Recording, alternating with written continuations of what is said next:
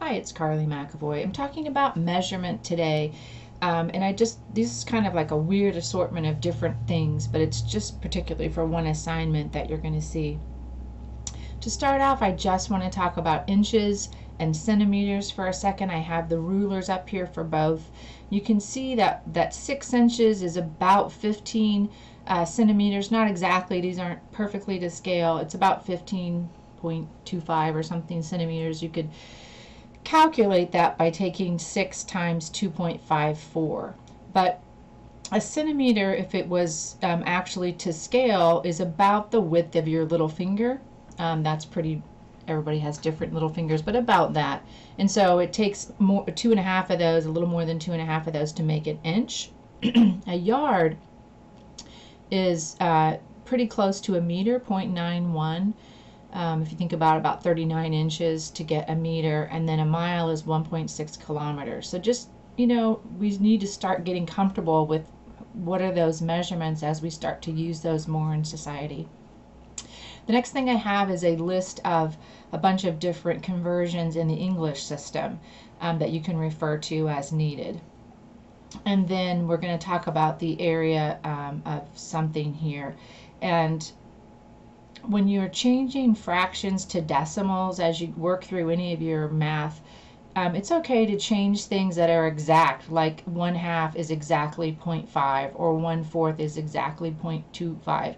Those are good to do, but when you're working with things and it comes out to be a third or 7/9 or something like that, then you want to be careful about just changing things to decimals, because that can cause you to have errors in your rounding. So you want to leave things as fractions, and when you have a calculator, it's not that big of a deal. So the first problem I want to work out with you is if a rectangle measures 18 feet by 23 feet, what's the area in square yards? So we know the area is just length times width from up here. So if we take 18 times 23, we get 414 square feet. Remember, it's two-dimensional, so it's to the second power whenever we're talking about area. But then we didn't ask about square feet, we asked about square yards. And so to do that, you want to look at this and think about, well, how can I change that? So what you want to do is set up your unit conversion. And there are 9 square feet in 1 square yard. So you want to be careful and not use that 3 feet in 1 yard. And I drew a picture over here of why that is. If you have a square yard, it's 3 feet on both sides, and 3 times 3 gives you 9 square feet. So if I want to have 414 square feet changing to yards, I would then multiply by 1 square yard is 9 square feet, and that's called a unit conversion. And that's what I want you to be starting to use, are those unit conversions. The square feet cancel, leaving square yards, and we would then say 414 divided by 9, because it's on the bottom. 9 is on the bottom, so we would divide, and that comes out to be 46 yards squared. And that's because the square feet, one being on top and one on the bottom, canceled out. In the second one, it says convert 60 feet per second to miles per hour and round to the nearest hundredth. So in this case, I want to think about 60 feet to 1 second. It's a little different than I had it written up here. First thing I'm going to do, I want to change that to miles, and I know how many feet there are in a mile, so I can use that unit conversion. 1 mile is 5,280 feet. Notice feet on the top goes to feet on the bottom so that they cancel each other out, and we're left with miles on the top. Now I could have figured out exactly how many seconds were in an hour, but I just went with the little easier thing of saying, well, I know how many seconds are in a minute. So I first started with seconds, and I have seconds up here, so those seconds cancel, leaving minutes, 60 seconds in 1 minute. And then the next step I would do is say, now I want to get rid of minutes and go to hours, because I know there's 60 minutes in 1 hour. So I'm setting up these unit conversions. I could string these along as many as I wanted. I could also just do them one at a time. But what you can see is I have 60 times 60 times 60 on the top, divided by 5,280 on the bottom. So when I do that, rounded to the nearest hundredth was 40.91. But what are my units? Well, notice we got rid of feet and ended up with miles. We got rid of seconds, we got rid of minutes, and we ended up with hours. So our unit should be miles per hour, which is what they were asking us to do there. All right, and the second half of this video is about the metric system. You have a base unit like meters or grams or liters, and then if you times it by 10, you have decameters or decagrams.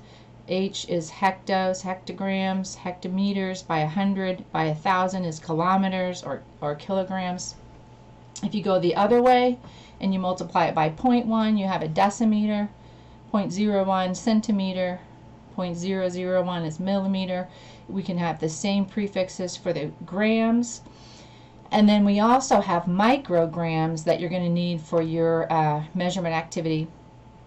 So in micrometers, if you wanted to do that, that's very small. Think about how many places you're moving. So you're from a meter, you're going 1, 2, 3, 4, 5, 6 places, and notice that's 1, 2, 3, 4, 5, 6 places. So those correspond.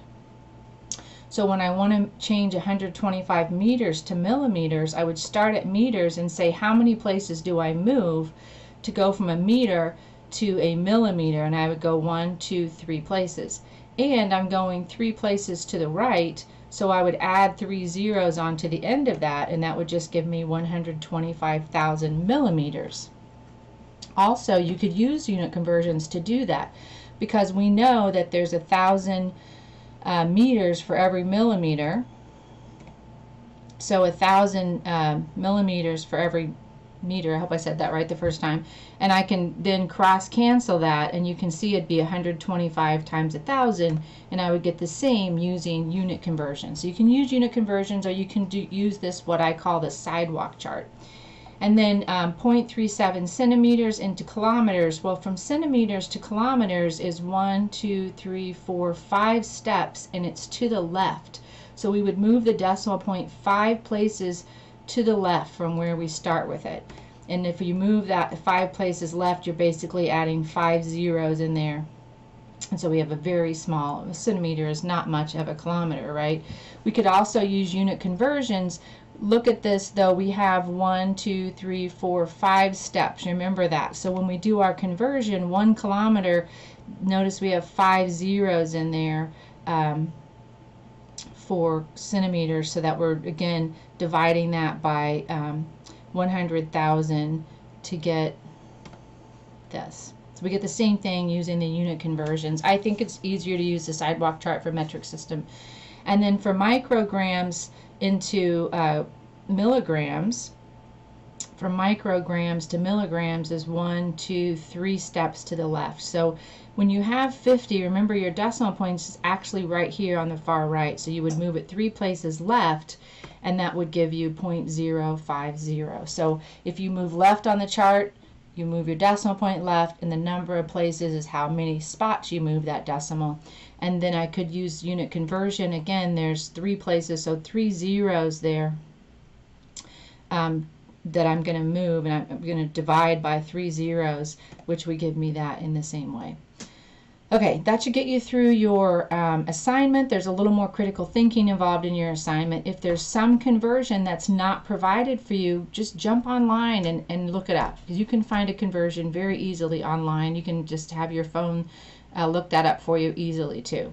So be an independent learner on this, but also this will get you most of the way there. All right, have a great day.